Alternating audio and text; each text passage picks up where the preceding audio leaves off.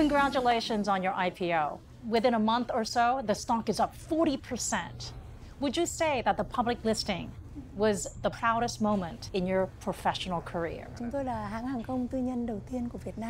As the first private airline in Vietnam, we have been bringing about positive changes in the aviation sector, enabling millions to fly for their first time. We'd also like to deliver more value to investors in Vietnam's stock market.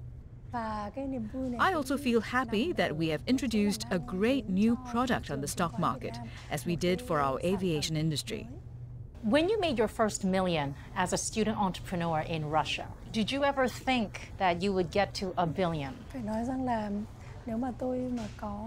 I made my first million in my second year in university. I have been fortunate to grow up in an environment that didn't pressure me to make money as the primary goal in life. I haven't really cared much about how much I earned. So you went from trading to real estate to aviation, completely different sectors. How do you decide which sectors to enter, and what's your secret for success?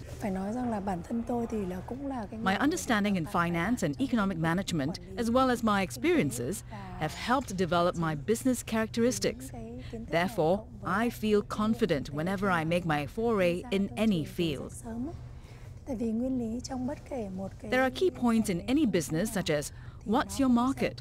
How do you manage a company? How can you make a competitive product? The single most important factor in running a business is to know your strengths and advantages before you start.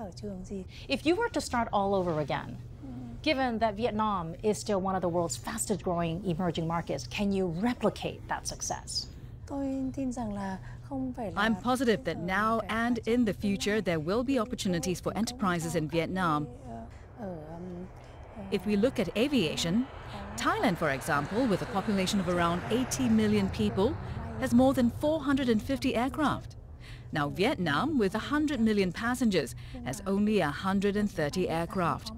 Do you think that you walked a fine line when you promoted VietJet initially using bikini-clad models and stewardesses? You have the right to wear whatever you want.